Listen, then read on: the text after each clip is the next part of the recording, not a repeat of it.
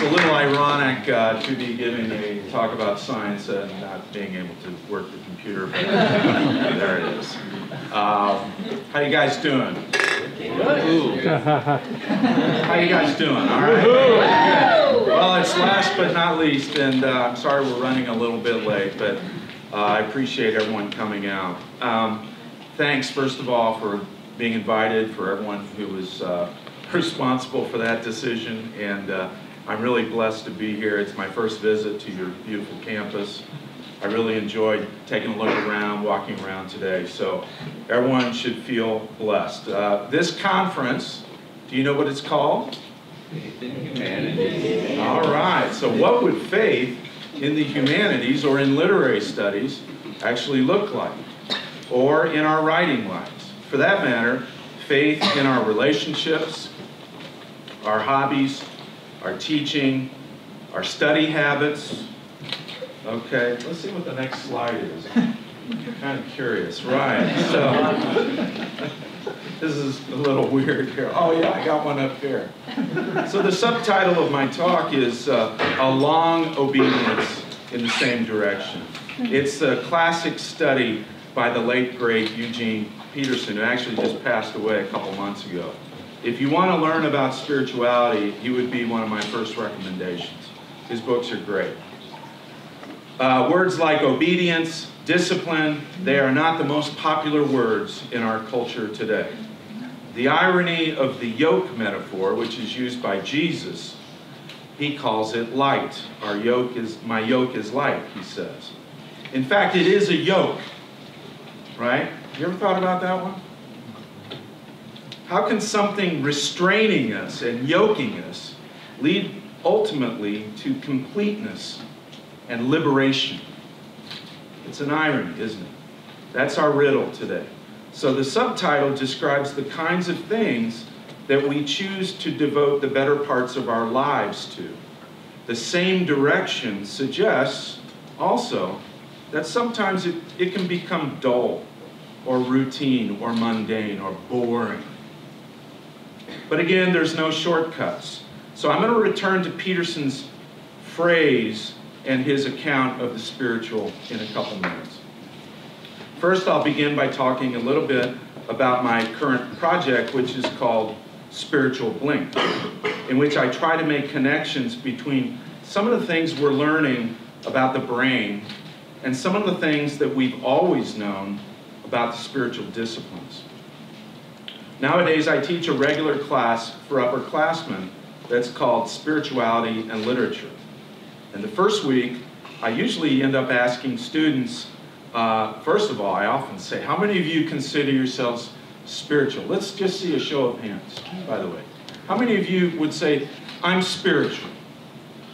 Wow, not many. Oh, some of you are doing the postmodern shuffle here.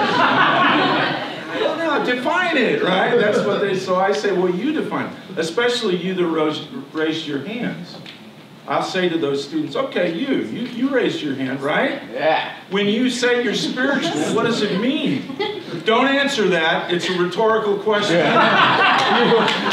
So we have to define the term. It's a tough word in our culture today. Of course, it's the first word in the title of the book that I'm working on, Spiritual Blink. So let me just say here very briefly, can we go to the next slide? The New Testament calls us to be spiritual beings. That's right. A spiritual being is one who is led by the Spirit, listens to the Spirit, and walks by the Spirit. It's a Pauline term. The Greek word that is translated as spiritual is pneumatikos. Most Christians don't have a very clear understanding of how it's used, though.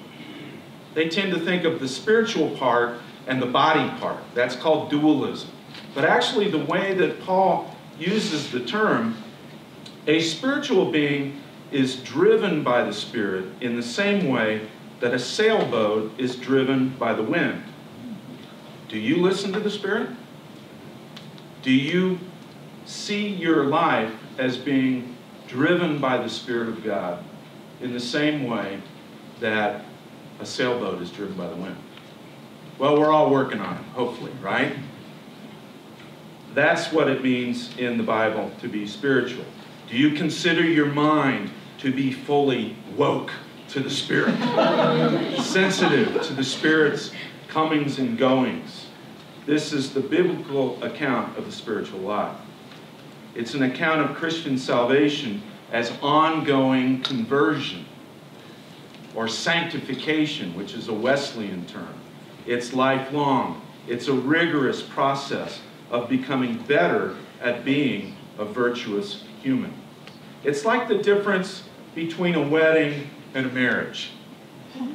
Although a wedding technically, there's the postmodern quotation, and legally makes you a spouse, you will find out pretty quickly that there's more involved. Okay, so next slide. Marriage is another, quote, long obedience in the same direction. It's a yoke. Usually if you Google image yoke, you will usually see 2 oxen. There's 2 in a yoke, okay? Or marriage can become a great failure of long obedience in the same direction. My talk today is aimed at developing what I call a spirituality of writing. I want us to think briefly together about what it would mean to become a writer led by the Spirit. I can assure you that it is no easy task.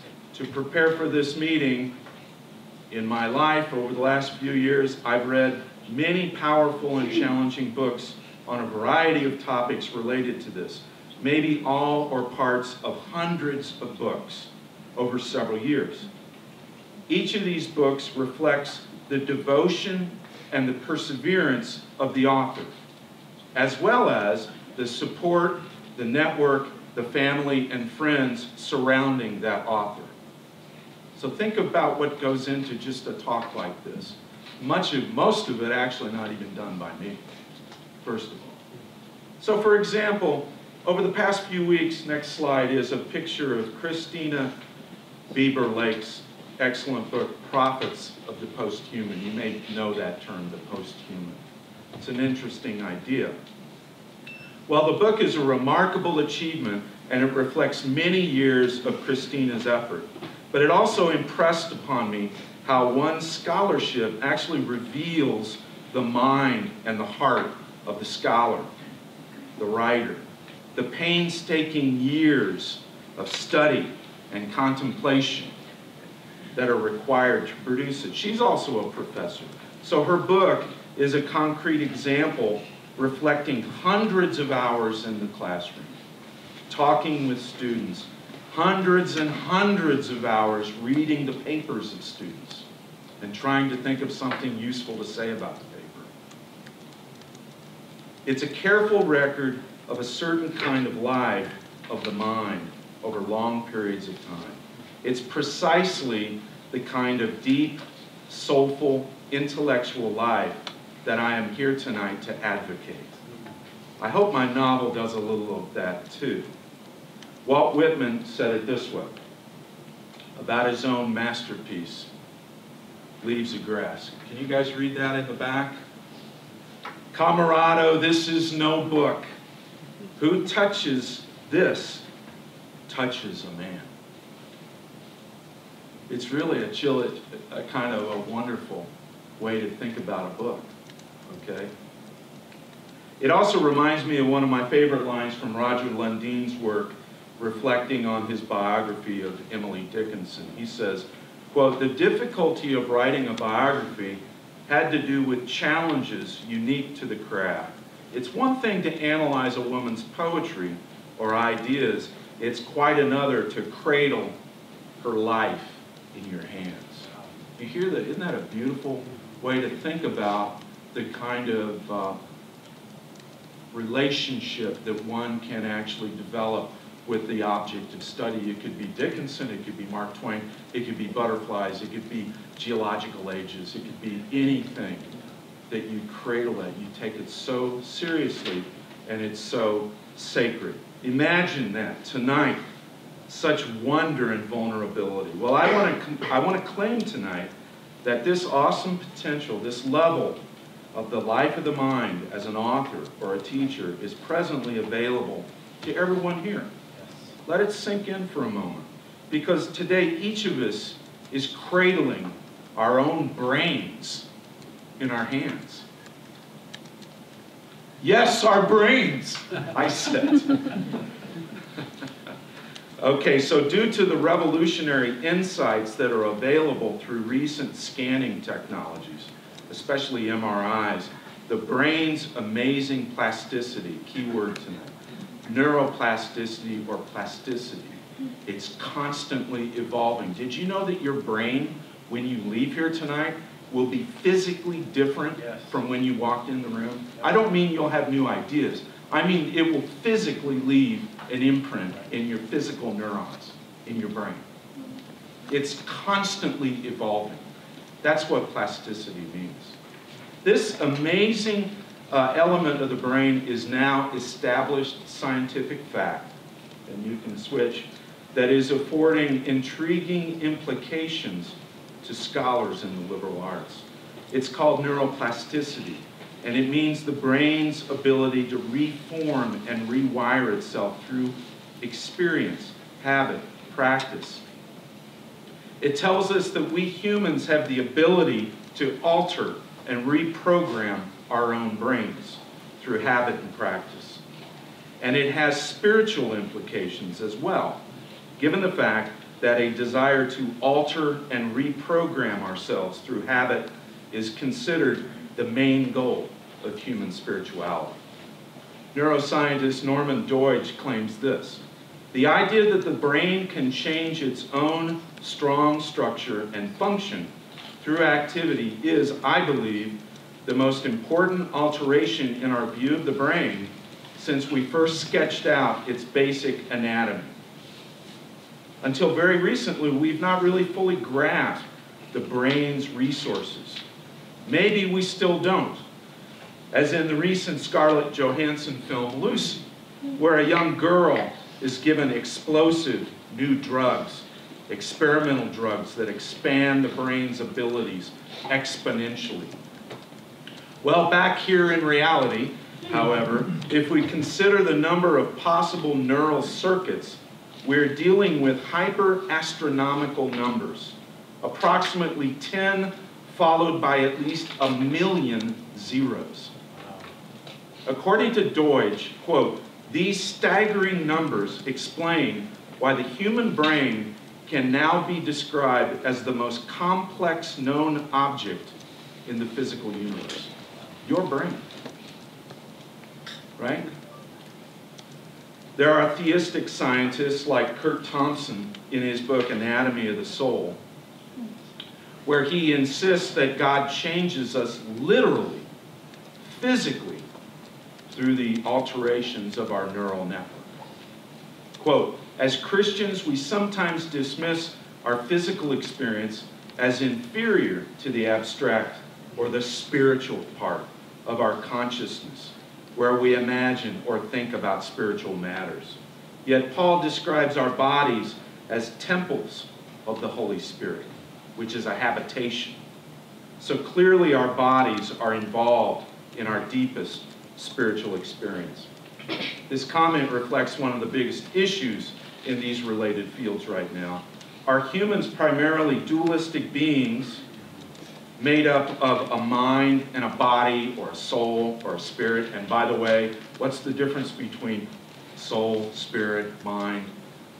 Good questions. Or the emerging position of a lot of people is called Christian physicalism.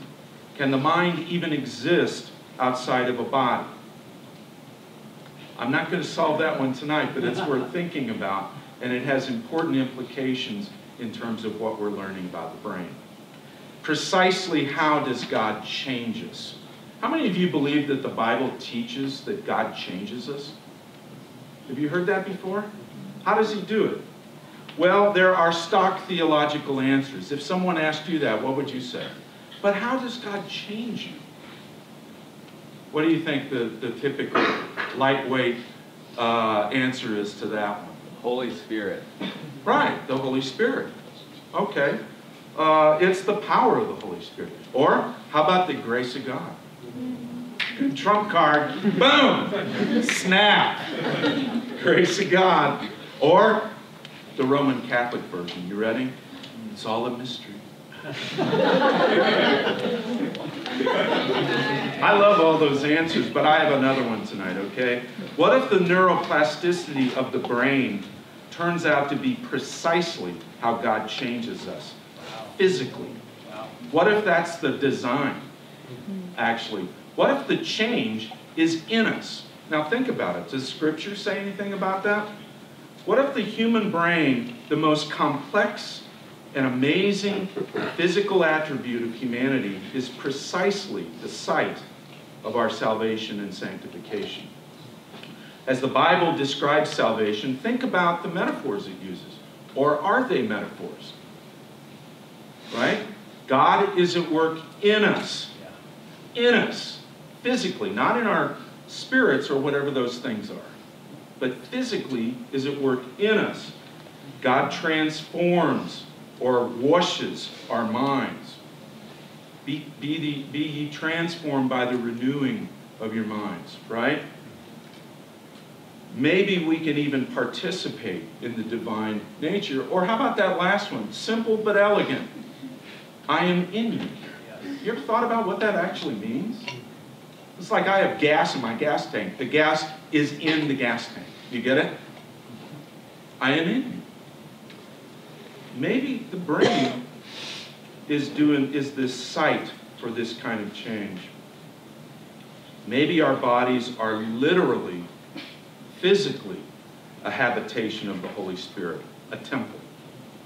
So the first thing I'm suggesting is that God's plan is to be at work in us physically, in our bodies, in our central nervous systems, together with us, in concert with us.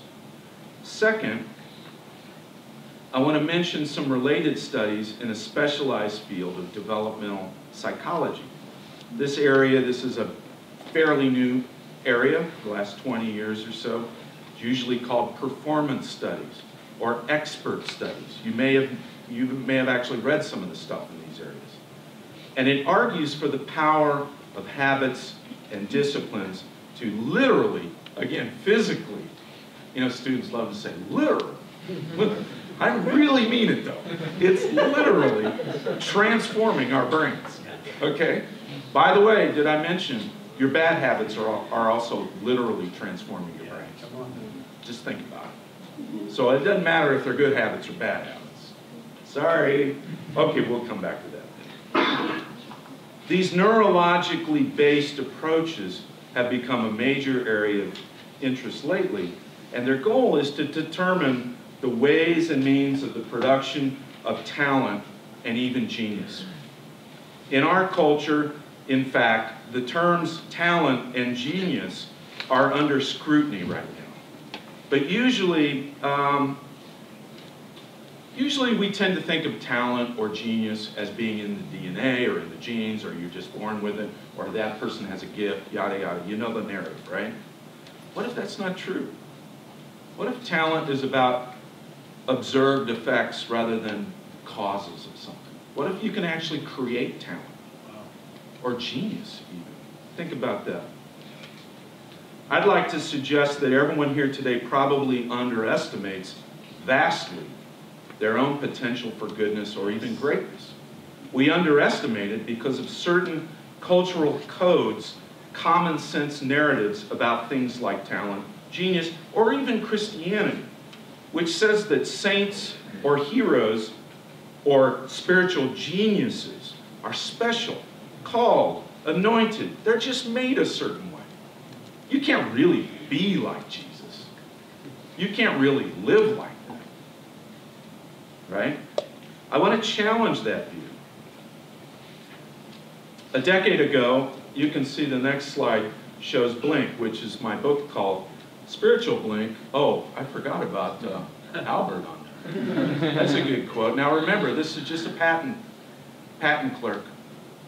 You know, most of the great geniuses, when they were your age, nobody said, genius. That's right. They weren't. Yeah. It's very unusual. Yeah.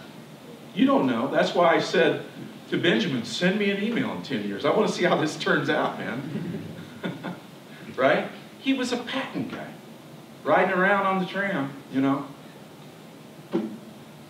Now in Blink, The Power of Thinking Without Thinking. Has anyone read Blink? Malcolm Gladwell.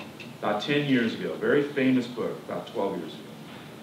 It was one of the first books to argue that great decision makers, great artists, aren't those who are simply born with certain gifts, but they've perfected the art of what he called thin slicing reality, filtering the very few factors that matter from an overwhelming number of variables, fostered especially through extensive practice. In his next book, Outliers, Gladwell sets out his 10,000-hour rule. Has anyone heard that one? The 10,000-hour rule, by which he refers to evidence, and there's a lot of evidence, indicating that something crucial happens in the brain when a person mindfully commits 10,000 hours of what's called deliberate practice to a particular activity, usually over about 9 or 10 years, which works out to about 1,000 hours a year, which roughly is about 3 to 5 hours a day, okay? This concept actually came from a guy called Anders Ericsson, but Gladwell popularized it in America. Whether it's music or chess or such a task as Hemingway's desire to create true sentences, it appears that desire and passion combined with sheer willpower in the form of thousands of hours of practice is the key to bringing about unusual levels of expertise. So beyond Blink, expert studies now, full decade later, they're suggesting it's not our genes. It's not inborn talent or genius. Maybe you were in advanced placement in high school. Very overrated. It's a kind of a false thing that a lot of our education system wants to make it simpler than it really is. A lot of the study has been on the usual suspects that have been called born geniuses. If I asked you to name some of those, I suppose you would say some of the most famous examples, right? Who's someone where you go, oh, it's just a born genius? You know, Mozart, Beethoven, we saw Einstein, Da Vinci, Michelangelo, maybe Emily Dickinson, maybe whoever. Maybe even Ernest Hemingway. But when you study their lives, what you find is it's not something like what was born into them, but it's the way they lived their lives and the way they emerged. That actually, when they were younger, except in a few key, you know, Michelangelo, we think, well, God, he did these. I mean, you go to Florence, you see those statues. He was very young. He wasn't much older than you, but he had been apprenticing for about 10 years, working 14, 16-hour days, you know, leading up to that. The results suggest that it may be that these terms are more about effects.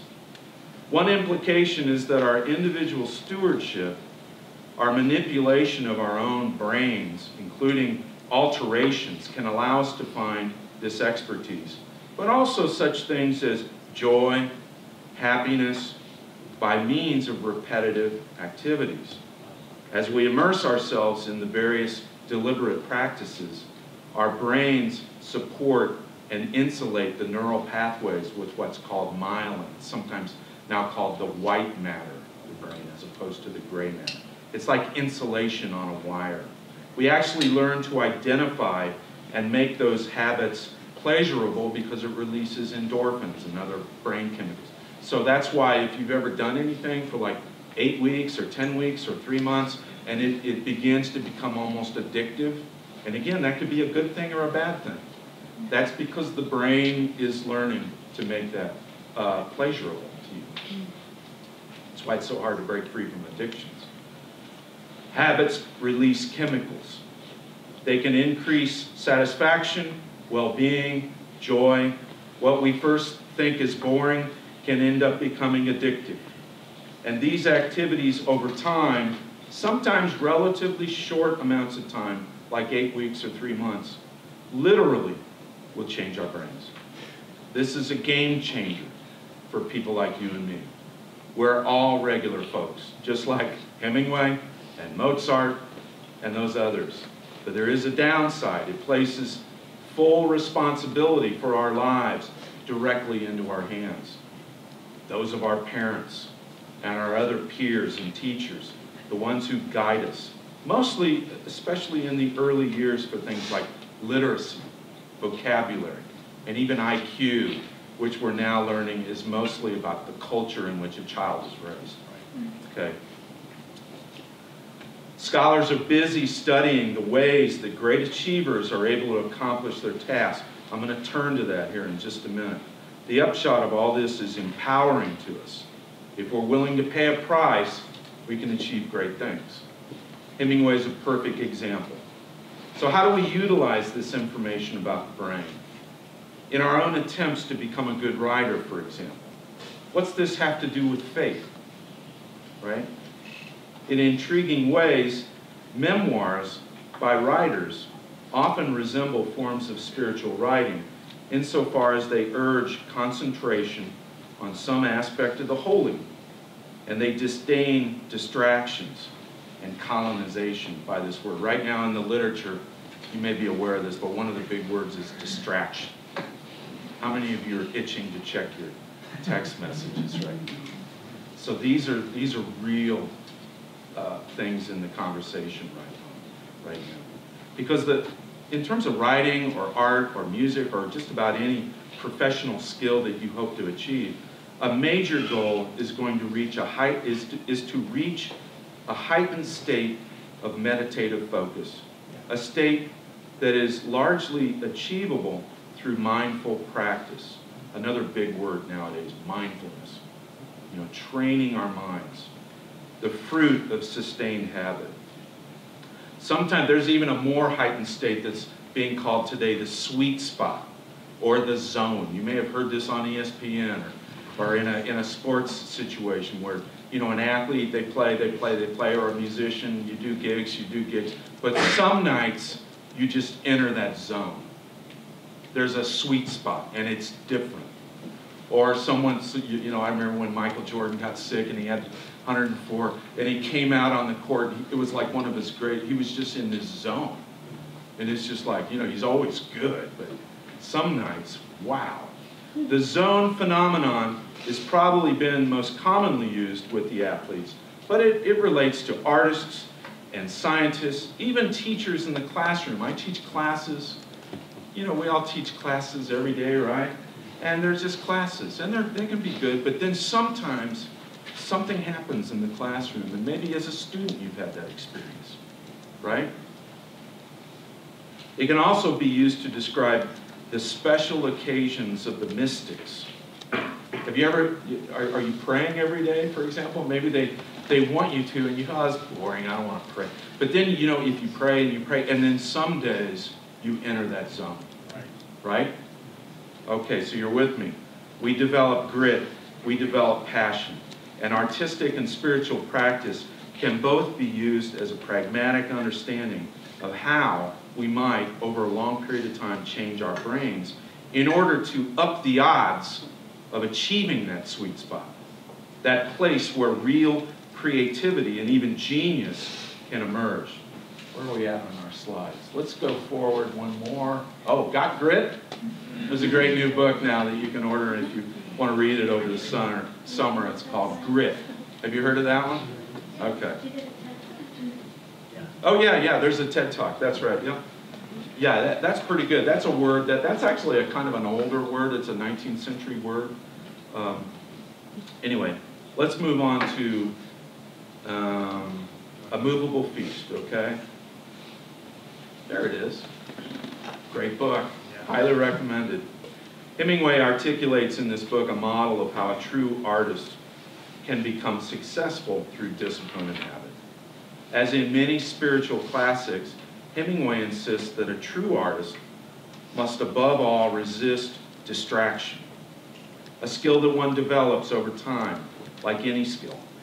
Hemingway's ascetic approach to writing reveals a strong, prescient illustration of many of the insights I'm talking about tonight from contemporary neuroscience. And so his ruthless practice suggests an awareness of the brain's remarkable capacities to change itself. If it's true, one approach to reading Hemingway's memoir is to digest the author's powerful late-in-life account of how one might achieve a more prosperous and hopeful view of the future, one that he can pass on to young people like me and like you. I'm not so young anymore, but I was young when I read it. Now this is what happened. He was dying, he was getting old, he was feeling lousy, and he was remembering those glory days in Paris 40 years earlier. I would say probably the happiest days of his life, when he was beginning to achieve his greatness as a writer. In that sense, A Movable Feast becomes a kind of wisdom literature. It's generative and pedagogical in nature. And we should attend to the way that Hemingway describes what he calls a way of living well and working, no matter how poor you were, which was like having a great treasure given to you. Hemingway, now I don't know if you're, I could ask you, how many of you think of your 40 or 50 years of work that is ahead of you as this great treasure? But that, you know, you can have that view.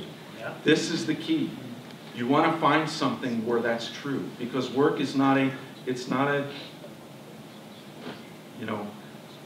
bad. It's good, right? Hemingway's statement about treasure reminds me of Jesus' account of the kingdom of God, as in, for example, Matthew 13. His gesture toward a way of living well, you may have heard of this cat, Socrates, and the account of the good life, right? So there's a kind of spiritual resonance to those lines. In both of these cases, Hemingway, his quote redounds with a hopefulness that trumps everything he tells us about 1920s Paris or anywhere else. Because what he is most interested in talking about is the future and not the past. Tellingly, many of the most beautiful passages in the book describe and urge this basic pattern. A certain monastic style characterizes his method as an author, as well as the book's most breathtaking scenes. One encounters in these passages a piety, during which the reader observes moments where Hemingway is able to enter into sustained periods of anointed work, a phenomenon that I've already talked about as the sweet spot, or the zone. He tends to call it luck. His term is, some days you just get lucky, okay? He enters the zone, characterizes those flashes of his best writing in that way, consisting of moments of heightened production. His magical zone is the space where the habits of thousands of hours of craftsmanship that allow a thin slicing of creativity, when an inspired, true artist creates something new and exciting.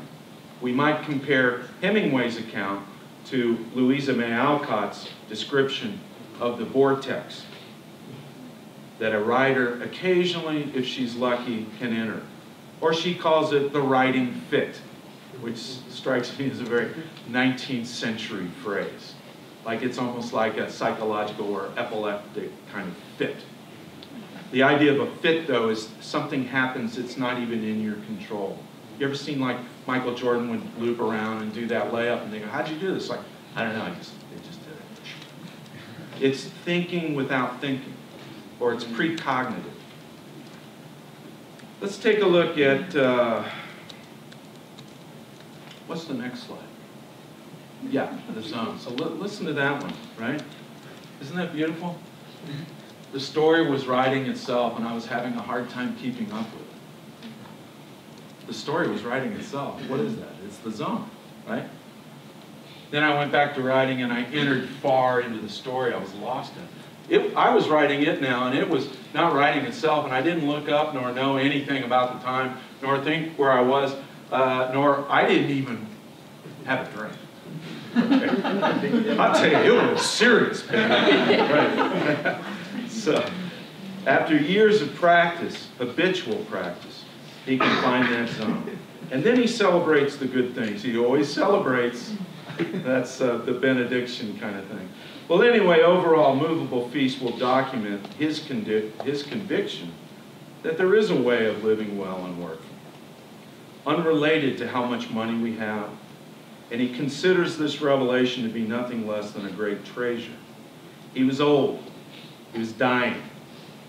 He was struggling with alcohol and PTSD And he probably even had chronic traumatic encephalopathy, which is the concussion disease in the news recently regarding pro football players.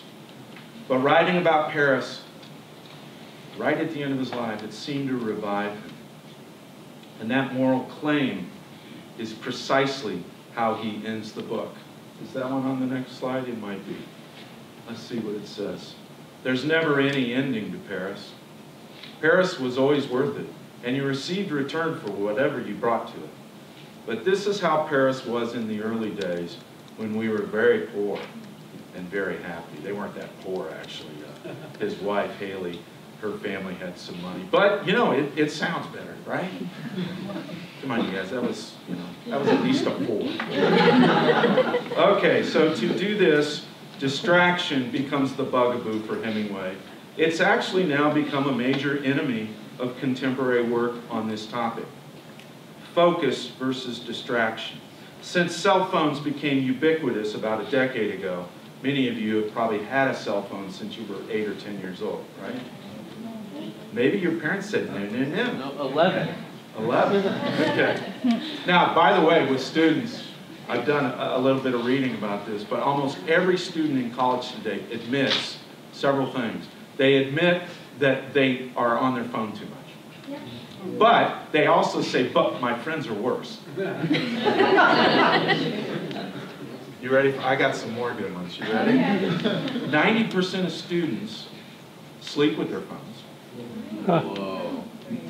80 or 90, I don't remember the exact number, maybe 80 or 90% of students, the last thing they do at night and the first thing they do in the morning is check their phones. What? Not here, of course. University of Washington, those people. Yeah. And at my school, they did a study a couple years ago of the freshmen, and they found that 70% of freshmen spoke to one of their parents every day their first semester. Now, I'm not saying that's good or bad, but folks, when I went to college, I'll see you at Christmas. What's it? It's been real. Love you, Mom. You can leave. Ho, ho, ho. I'll see you in December. I don't know where this is going. Let me just say this about cell phones. The research is extensive, folks. It's changing our brains. Yes. And some of you want to be writers, some of you want to be artists, some of you want to do this, do that. And you're going to have to tame that wild beast. And most of you know it. I'm going to stop there, and I'm going to move to the end. It's hurting. Oh, I got another one for you, especially guys. Really changing dating/courting. And I hate to break it to you, but we were better at that too. But anyway, you know. Honestly, you're not wrong. Social skills. Okay, I'm moving away from that. But that thing is changing our brains, and that means it's changing us. It's physically changing us. So be alert to that. I actually say in here, for today's lecture, I will spare you my diatribes about your phones. But I guess I just didn't do that, did I? Darn. But if you want to read Moby Dick, or the Brothers Karamazov, or try reading the Old Testament, or try doing a scientific experiment that will take 3 years, you're going to have to develop your focus and concentration. And it's like lifting weights. Your brain will do what you ask it to do. All right, moving forward here. Let's see where we're at in the slides. Yeah, so I'm going to end by talking a little bit about Christina's book, and here's a great quote. She teaches Gilead. Do you guys know that book? It's a real masterpiece. It's very calm, and she's talking about this thing called the acceleration of tranquility, and actually how we've gotten away from things like tranquility and solitude, and these are very formative, especially for spiritual practice, but I would say for the life of the mind.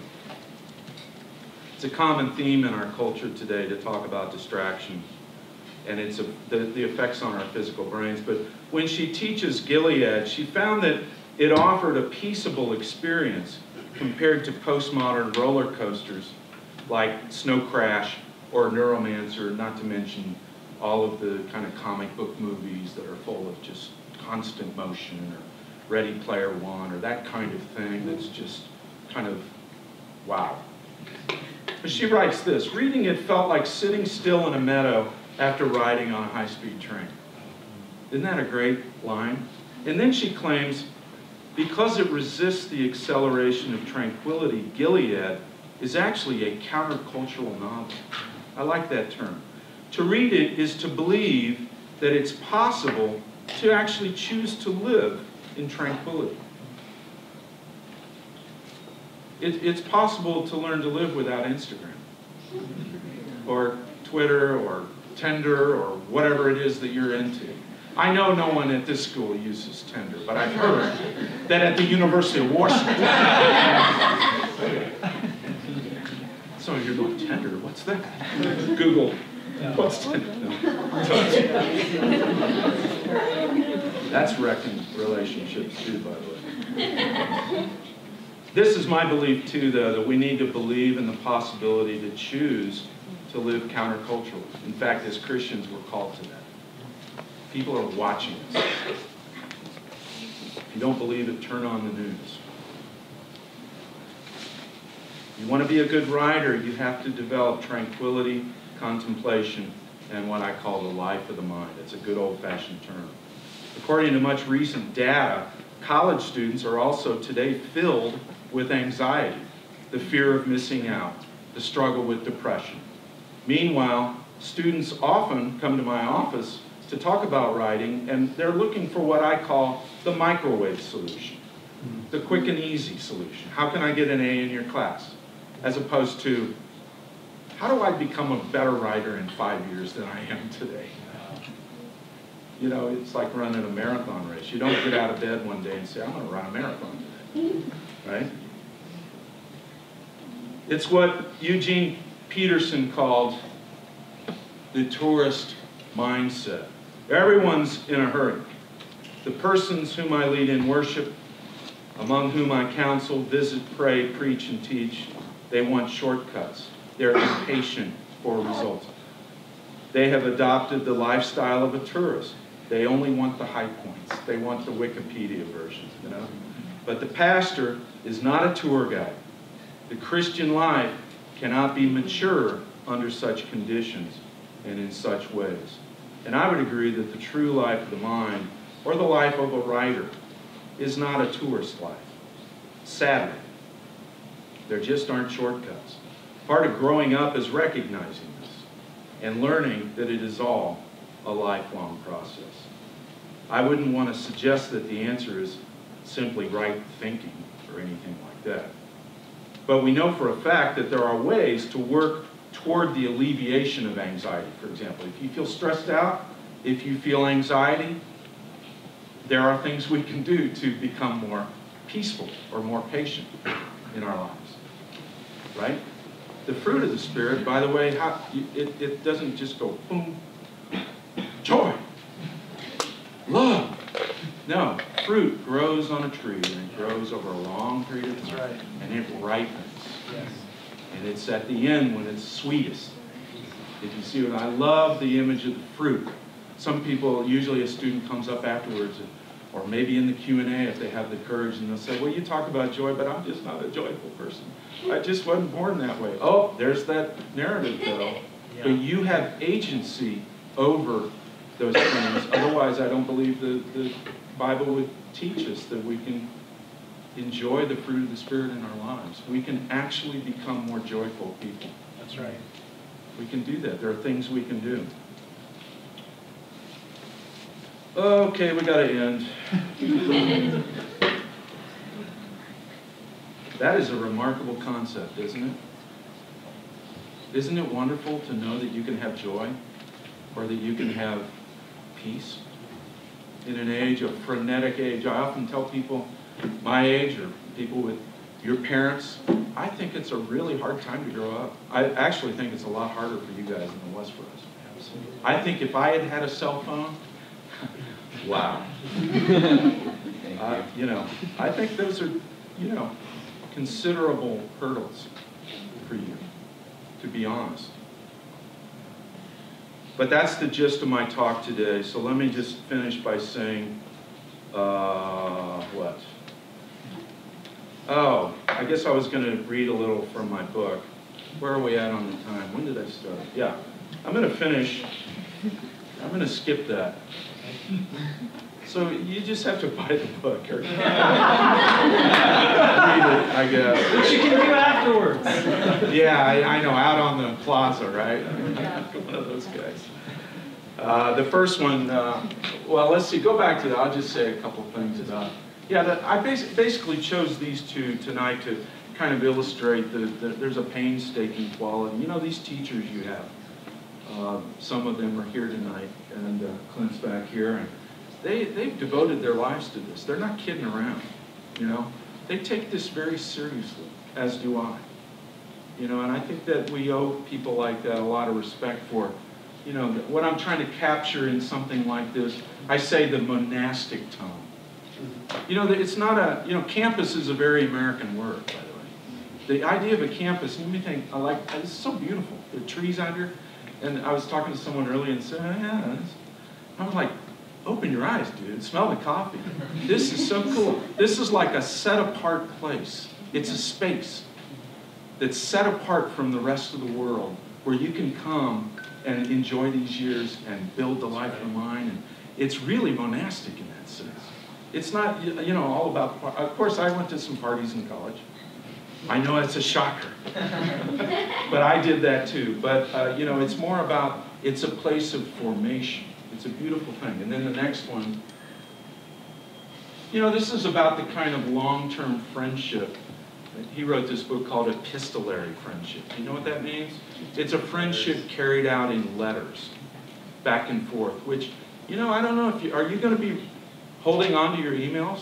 Because I have letters from when I first went to Japan. I have all my mother's letters in a file. And they were physical letters that she sent me. And those are tangible. You know, I published a volume of Mark Twain's letters with his best friend, Joe Twitchell. All of the letters over 40 years. You know that Mark Twain wrote 15 to 20 letters almost every day of his life? Physical letters. You know, that's a discipline. Now, I know that the studies show, I think with you guys, it's around 400 or so average number of texts per day. Now, maybe, again, not here, but over there, across the lake. You know, does that sound accurate? That's a different kind of communication, and it requires different kinds of stylistic and grammatical types of right decisions that you make, and so on and so forth. Okay, let me finish by just, we're going to skip ahead. We're going to skip ahead to Hemingway. Writing was not a recreation, it was a way of life. Good quote. We're going to skip ahead, and we're going to get to Norman MacLean. And there's that quote from Hemingway, a way of living well and working. And here's what Norman MacLean says in A River Runs Through It. Grace comes by art, and art does not come easy. Okay? But if we allow the disciplines to dominate our lives, the possibilities of grace are made available to us. Okay, that's it. I'm sticking with you. Thank you.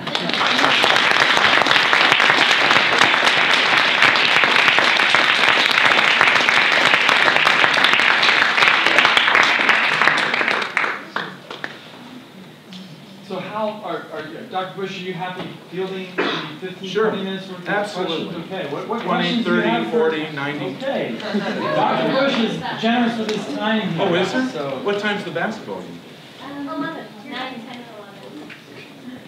Wow. go ahead. So we've got some time. What questions do you have for Dr. Yeah, if you need to leave, you know, feel free.